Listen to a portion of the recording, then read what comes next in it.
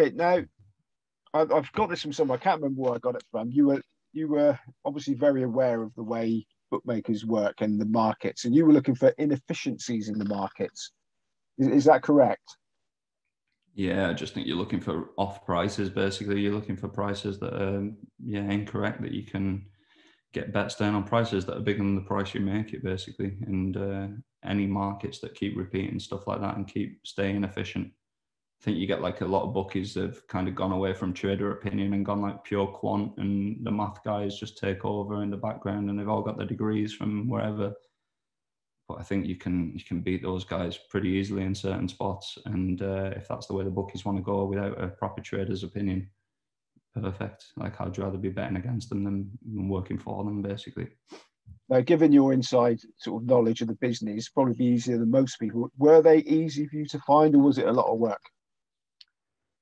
I think it's a little bit of experience, isn't it? Like, it's like I can find bets, getting on them as well as another part of it. But like, you can find bets all the time. The bets everywhere. Like, the amount of markets they've got and net selections on an individual bookie's website must be tens of thousands every single day, every minute of every day. There's edges all over the place, basically. If you know how markets work, and you can spot certain instances in different sports, and every sport's different. But yeah, there's plenty of inefficiencies basically in the market, and some of them will keep repeating over and over, basically. So you spotted that in the mathematics? I mean, or do you have to know everything about basketball to spot that there's a rick? I think the mathematics is usually, because there's that much stuff to look at, the mathematics of looking at a market, and it doesn't always apply because bookies tend to take more margin in markets they've got less confidence in, for example. But I used to just always look at markets where, say, like in the place part of a market, I'll just, if I've got an hour to look at horse racing, I'm not going to look at the 40 races that are on today. I'm going to filter them down into the races where there's just a basic each way edge, basically, straight away, and I can filter it down to 5 races, and I might as well focus on them. If I've got all day to look at 40 races, I can do it. But like, the maths might be my starting point into what I look at for the day. And do you find that they're as easy to exploit as they are to spot? Yeah, the execution of getting the bets on is obviously a massive part of it in the UK, where and quite a few territories in the world where they just can't. They don't want lads that even break even. So yeah, getting bets on is most of it, to be honest with you. I think finding the mistakes is pretty easy. I think anyone can do it, really. I don't think there's nothing particular in what I do there. I might be able to do it better than some people, less well than some people, but I think the execution of getting bets on is a massive part of it, and that's where a bit of a team aspect comes in as well. I think I'm pretty good at that. That's one thing I'm pretty good at, getting down. So yeah. There's a quote that I read that you said you did not want to be the smartest guy in the room. What do you mean by that? And this is in context with you like to work with like-minded people. Yeah, I think you just want to learn off people. Like, it's one of the reasons I left Betfred. Probably one of the reasons I left Paddy Power. Just, yeah, some places when you're working, you just think, sure, what am I going to learn here now? What is, like, when it gets to the point where you're starting to teach people rather than learn off people, I'm kind of done. Sure, I don't want to be. Wouldn't be the best teacher in the world. Wouldn't have the best patience in the world, just in general. And I just want to learn off people. I want to soak as much up off smarter people than me, basically. And there's plenty of those about. So like, I just tend to gravitate. Like, I've always liked talking to older people, just in general in my life. Just like, I'd rather talk to the guy who's 70, who's got a few war stories, than someone younger than me, basically. Because you learn off people who've got more experience than you in certain things, and that's kind of what I want to do. I don't want to be the smartest guy in the room. Is a book about Enron. I think The Collapse of Enron in the United States is a great book. But yeah, like, I don't want to be the smartest guy in the room. I want to learn off people, basically. Okay, now obviously the job that you've chosen, professional gambling, you probably can't get much more stressful. Now, I was told that you were seconds away, literally, from winning £500,000 on one bet, and had the cut really snatched from your lips pretty much the last kick of the game, and you took it extremely stoically. I mean, how? Is that I even don't even know correct? I mean, yeah, it sounds right, but I don't know what instance of a bet it was. Sure, there's been a few, to be honest with you. Sure, you get good beats and bad beats all the time. I think your psychology, like people remember the bad ones, and people like to talk about the near misses, but a lot of people don't like to talk about when they got real lucky and the near miss went against someone else, but it went for them, and they put that down to skill rather than bad luck. It's all part of the same thing for me. It's just the other side of the coin, basically. It's you get bad beats all the time. I had a bad one this year where John Rahm was withdrawn from the Memorial with COVID when he was sixth clear. That was a particular bad one. And it's just what it is. Like, somebody else's back can't lay somewhere in that event, and he's never going to win, and he wins, and they think they're really smart. And I think it's just much of the muchness. I don't get real high when I win.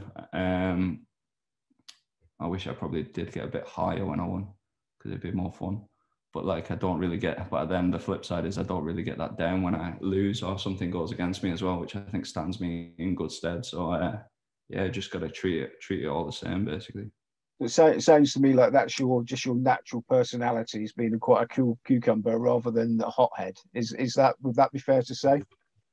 Well, if anyone's ever seen me play football, they'd probably disagree with that, to be honest. Yeah, I'm a bit of a I can't get my irrational parts come out on the football pitch, I'd say. But just be trying. If I can control it, I like to be able to control it. But then I think that stuff that's outside of my control, like John Rahm getting COVID for the third time, I'm not going to spend any time getting angry about it, basically, because I actually can't control it. If there's something I've missed, if John Rahm drops a COVID test on the floor and the cameras pan into it and he's failed a COVID test and I don't see that piece of footage, I might get angry, but sure, there's nothing I can do about that. So I'm not going to spend any time wasted regretting it, basically. And the horse racing is something, obviously, I assume it's quite a big part of your business. And without there being any sort of proof, you've apparently landed some sort of touches or orchestrated some touches on the horses, and they tend to have been when everybody's looking somewhere else. Now, I've got to say, some of the people I've asked about you, they're very loyal. They're like, don't know anything about that. And then I've said, well, isn't this a photograph? Is this not a photograph of you with the horse at land? Oh, yeah, that one. So, I don't expect you to tell us everything, but can you give us something about some of these touches that you've been behind? Yeah, I can, yeah. What I'd say is I don't really bet horses anymore, which is the first thing I'd say, just because we kindly went for the stars and went for the sun and got the stars, or whatever, the moon or stars. We had some good times with the horses. What would you say? What would you say about the horses? Yeah, I was just looking after a few bits and pieces. We're getting bets on. How would I put it with the horses? Like, we did well. We were actually really lucky with the horses, I think, because I think I noticed that you could get big multiples on horse racing, and we kind of put in a plan to like maximize that, and that went really well. Some downsides to it, but it went well overall, and we won a lot of money. I think very quickly, within 18 months, the avenues had begun to shut down, but we were really lucky that we just stopped having winners after that. So we were struggling to get on, but it actually coincided where if we could have got on, we probably would have lost it all back, basically. Our kind of edge had disappeared, but we weren't able to lose the money back because everyone was terrified of the bet. So I don't even know if what we were doing was that smart, to be honest with you. Overall, probably wasn't, and we probably just got a bit lucky, just with placing horses. And yeah, I think, like when you're saying people looking at big meetings, I had a horse called Rateel with a mate of mine that won at Dundalk when Cheltenham was on. That was the first one that I did on my own, where basically wanted to have a good bet on him one day at Dundalk on the Friday at Cheltenham, and did that, and he won. He still went off, like, his bet for SP was about the same price that I took on him, to be honest with you. So like, the market wasn't really respecting us at that stage, but we got a good few quid out of him. I suppose like the market caught up to us, but it coincided with us losing money, and we got lucky that we were able to get out and stay ahead, basically, I think, in the end. You've used the plural there a few times. So how big a team was we? there was a couple of us. I wouldn't say the other lads' names for sure, but I probably wasn't even the biggest guy in it, to be honest with you. But I think, what would you say? Like, I was looking after a lot of it. Other people were getting bets on, and I didn't have any part of that because I just don't actually enjoy the placing of the bet side of it. I like digging into it, and I like the plotting side of it a lot more than the actual execution. I hate going in betting shops. I just hate being around them. Basically, it just does nothing for me. So I just like to send other people in, basically, in the main. And that's kind of what we did with the horses. We were doing a bit online originally, kind of got less online, a bit more in shops, and like everything, the edge went out of it, I think, in the end, and we kind of disbanded and all went on to other things. So yeah.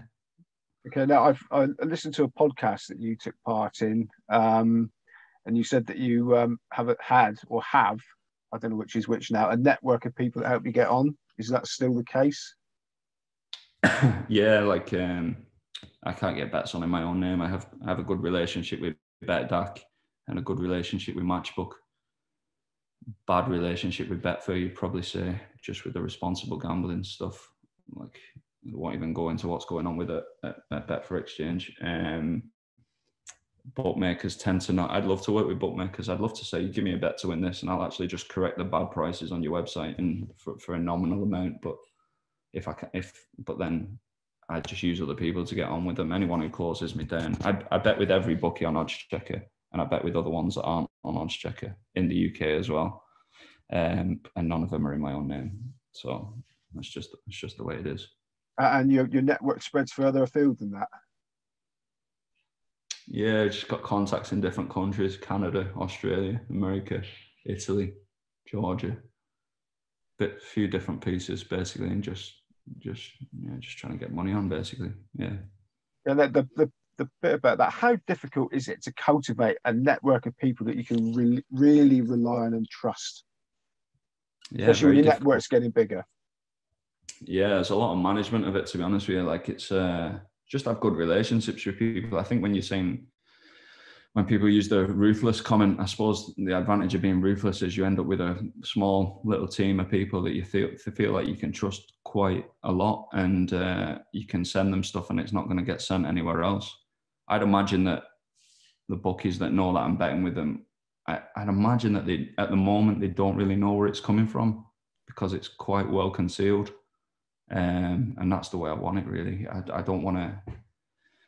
I think everyone at one stage goes through at the start of a career. You'd be saying, "Oh, I won this bet," and talking aloud and stuff like that. And I find that ended up getting me nowhere.